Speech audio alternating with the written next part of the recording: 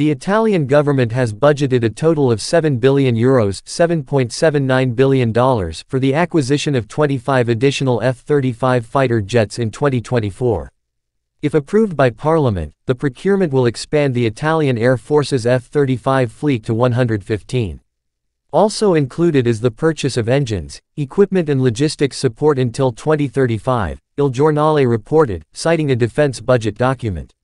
A total of 90 F-35s are already on order by Rome, including 60 conventional takeoff F-35s for the Italian Air Force and 15 short takeoff vertical landing F-35Bs each for the Italian Air Force and the Italian Navy. The additional batch includes 15 F-35s for the Italian Air Force and 5 F-35Bs each for the two services.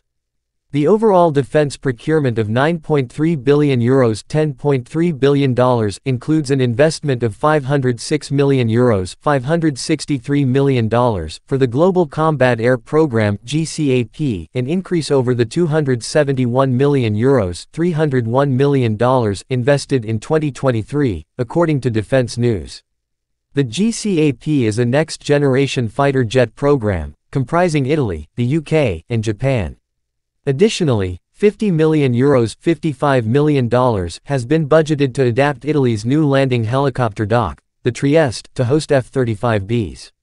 It also reveals that Italy has added €690 million $767 million to the ongoing Eurofighter program fund for the purchase of 24 fourth tranche jets to replace 26 first tranche aircraft, which are set to retire by 2029. Overall, the country's 2024 defense spending will increase to €20.85 billion $23 billion, up from €19.56 billion $22 billion in 2023.